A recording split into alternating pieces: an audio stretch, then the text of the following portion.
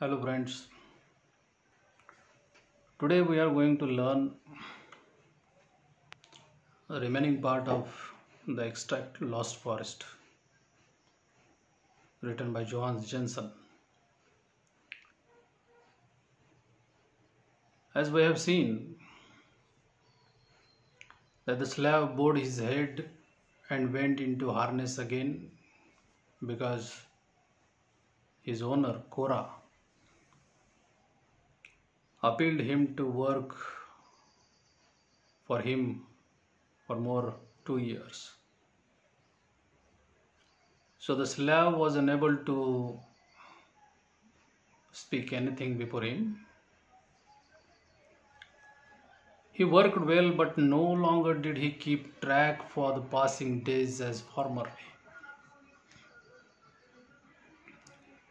So there was just working and working and working, nothing more than that. There was no passion for work also because he suppressed the slave to work for more 2 years. On the contrary, he gave way to daydreaming, and Cora heard him wail and babble in his sleep. The slave was just crying in sleep and babble, talk. After a time, he fell sick again.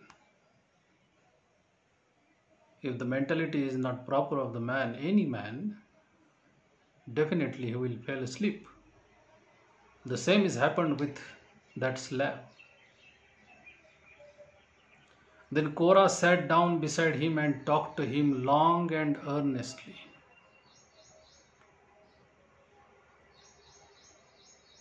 Cora tried to communicate with him in a positive manner. His speech was sounded prudent, full of wisdom, as if grounded in honest experience. Cora said, I am an old man. In my youth, I too longed for the west, the great forest beckoned me. In my young age, I was fascinated to the west. The forests called me, but I never had money enough for the journey. I shall never go there now, never until my spirit goes there when I die.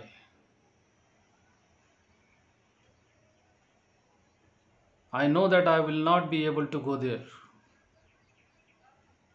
After my death, my spirit perhaps will go there. You are young and able and you work hard, but are you any stronger or abler than I was in my youth? This is the question asked to that slave by Cora. Cora says to him, you are young and able. You are much enough able to work hard. But the question asked to slave by Cora is, are you any stronger or abler than I was in my youth? The question made slave think. And Cora also says to him that think about all this and hear to the advice of an old man. And see to it that you get well again.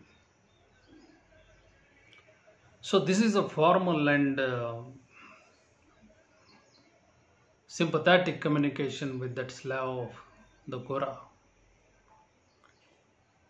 But the slave mended slowly, and when he took hold again, it was not with the old enthusiasm. He gave way easily now, his ambitions was gone, and he liked to lie down and sleep between jobs.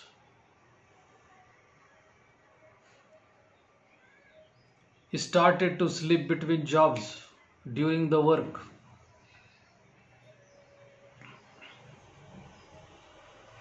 because there was no any ambition to go to forest. He came to know that Korah will never him let go to the west.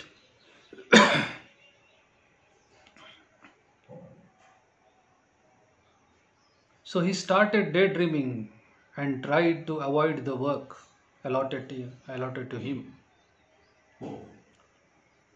It did him good. Then one day Korah whipped him.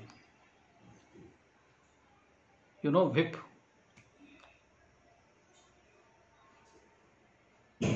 Started to beat him. And that did him good. And he wept.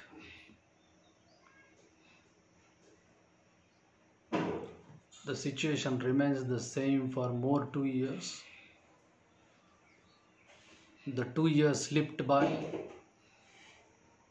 Then Korah really gave the slave his freedom. He went forth into the west.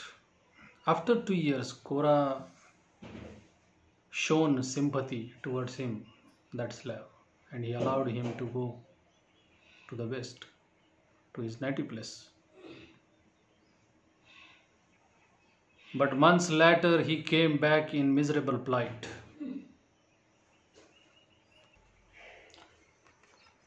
After a month, the slave once again came back in a miserable plight. His physical and mental situation was very poor, and he was so unhappy. He had not been able to find his forests. He tried much, but he had not been able to find his forests. It might be that your forests lie in that direction.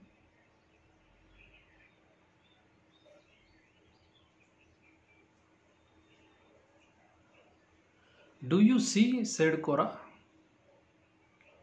Didn't I warn you?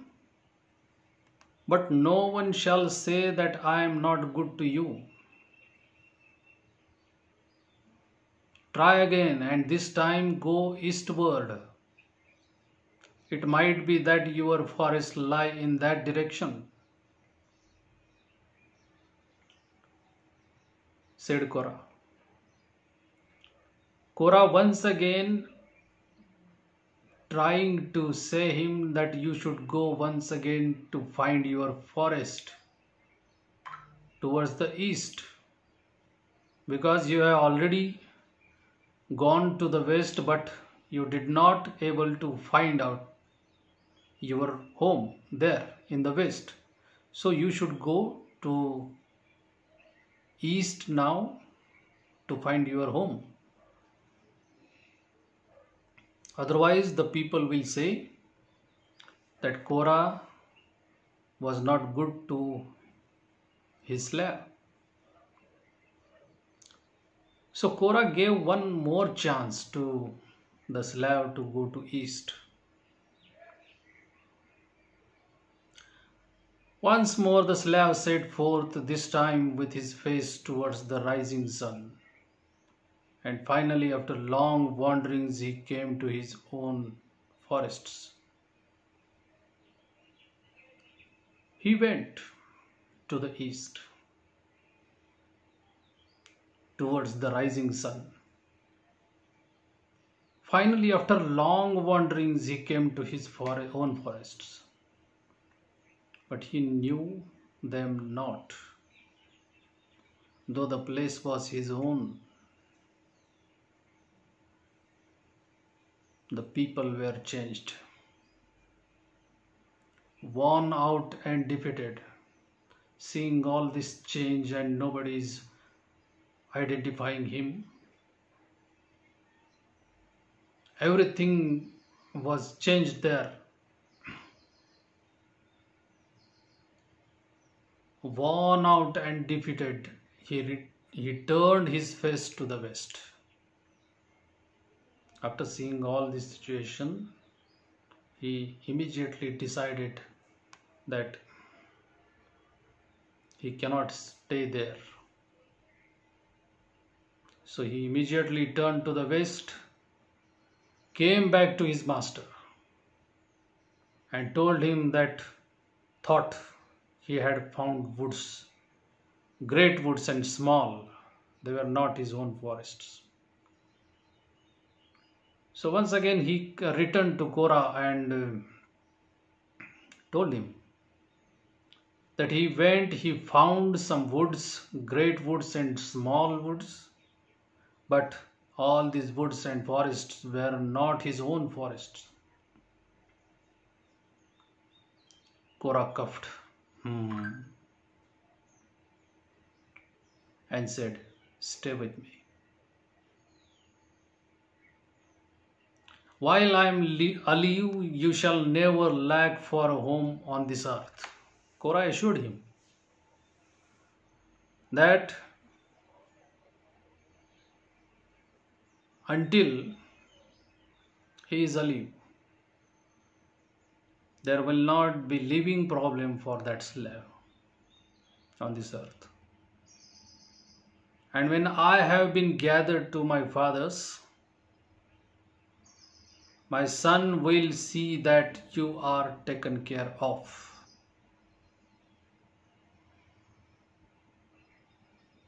What he said? And when I have been gathered to my fathers, that means when I will be old person and unable to do anything, my son will see that you are taken care of. So I assure you that my son will look after you. So the slaves stayed there. Korah aged, but this slave was still in his prime.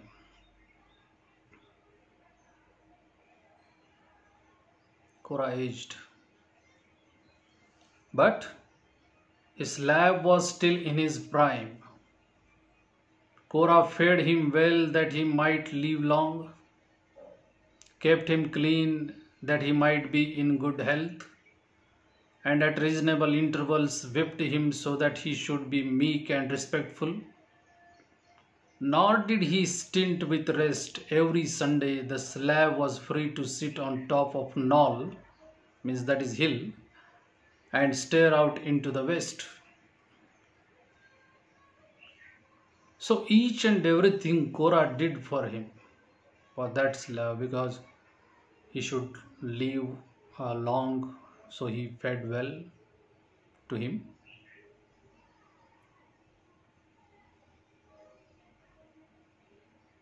He kept him clean so that his health to be maintained. Sometimes he whipped him also because he should be meek and respectful. So all these things Korah did with that slave. Now the slave became as like the member of his family. Okay, we will see the remaining part of the extract in my next video. Thank you.